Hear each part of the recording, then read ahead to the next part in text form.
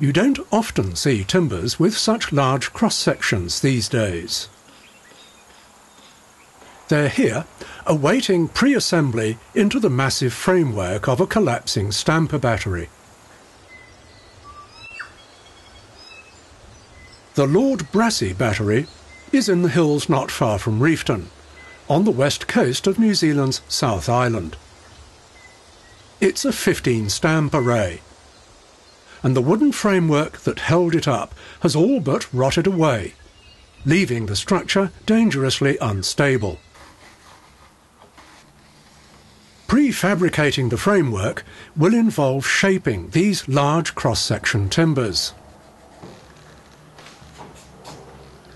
Here, project manager Jim Staton is marking out the outline for one of the head blocks, with large radius curves at each end. Cutting and shaping these will be done with a combination of old techniques and some new machinery.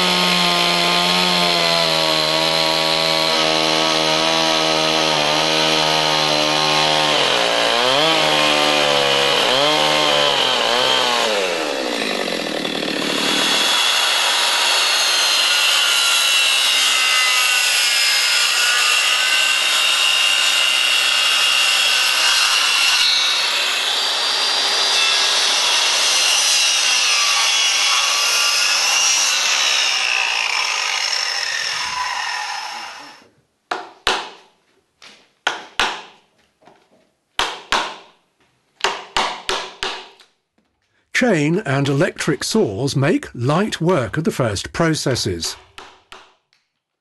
But hammer and chisel are as old as carpentry itself.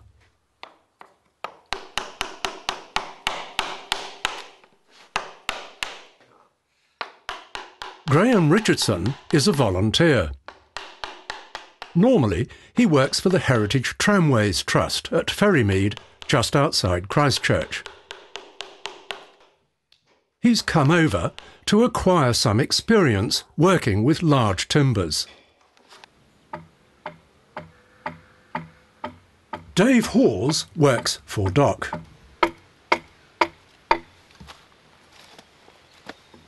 The adze, too, dates back to the earliest days of carpentry.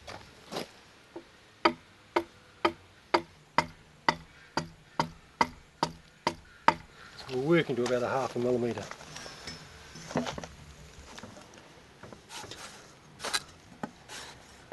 You can just see I'm looking for these marks, Tom, up here, which telling me where. You can see the down here creeping in, the high spots.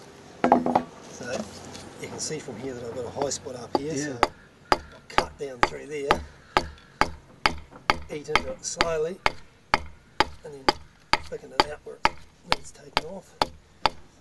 That's probably about between 0.5 and 1 mil cut.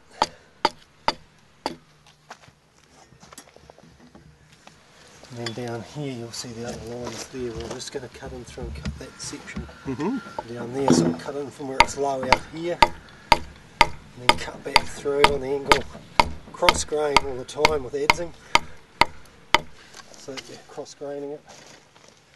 When you recheck, you'll run it through. Only high spots up here.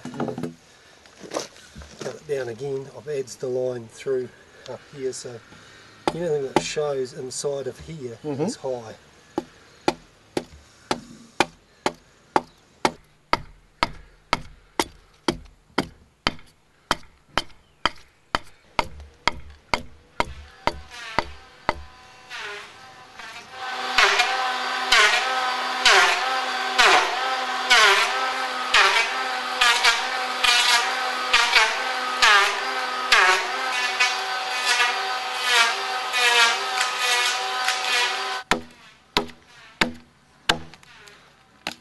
This is one of the bird's mouths, where a brace will fit, on one of the 4 king posts for the structure. Tricky work here, as there's a large knot in the timber.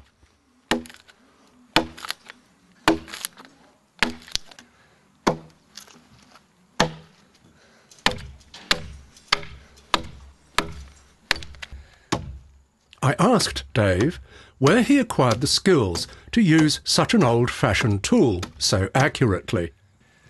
And the railways, New Zealand railways, bridge beams. Once, all railway bridges were timber, but today most have been replaced with steel or concrete. These bridges are on the west coastline, running from Greymouth down to Hokitika.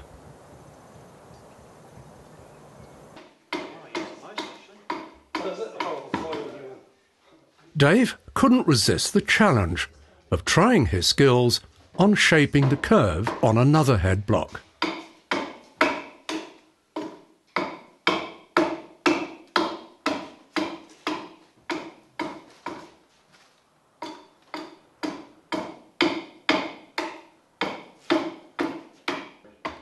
Even trickier, the bevel on the rebated edge at the end of one of the curves.